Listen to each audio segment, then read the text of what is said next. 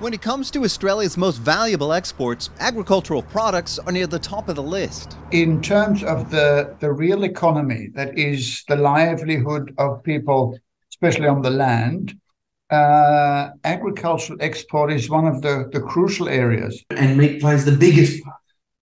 It is the biggest in a combination of beef, sheep meat and pork. That's why the country's meat industry is relieved China lifted COVID-19 testing requirements last month for chilled and frozen food imports. It also no longer requires those imports to enter centralized warehouses for disinfection. Experts say the 2-year-long process significantly slowed those goods that were being sent from overseas and added substantial costs to both importers and exporters. Some withstood that or withstood those costs. Some passed those down the line. Some of those were applied to the exporter prior to the export being cleared for movement through in China. Last month, trade ministers from China and Australia held their first bilateral meeting in 3 years, another sign of an improving relationship that hit a low point in 2020 when Australia called for an international investigation into the origins of COVID-19.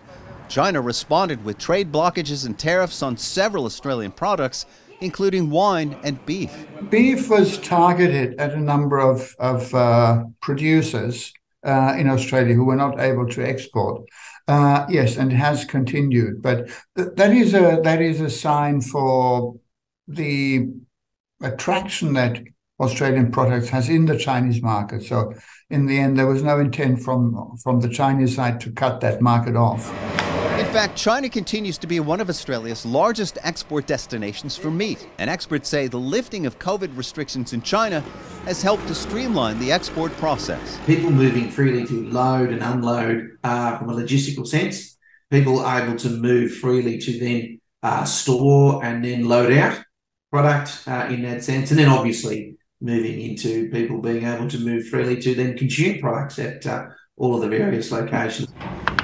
The challenge, industry analysts say, is making sure there are enough workers during a continued labor shortage to ensure Australian producers can meet the increase in demand. Greg Navarro, CGTN, Sydney.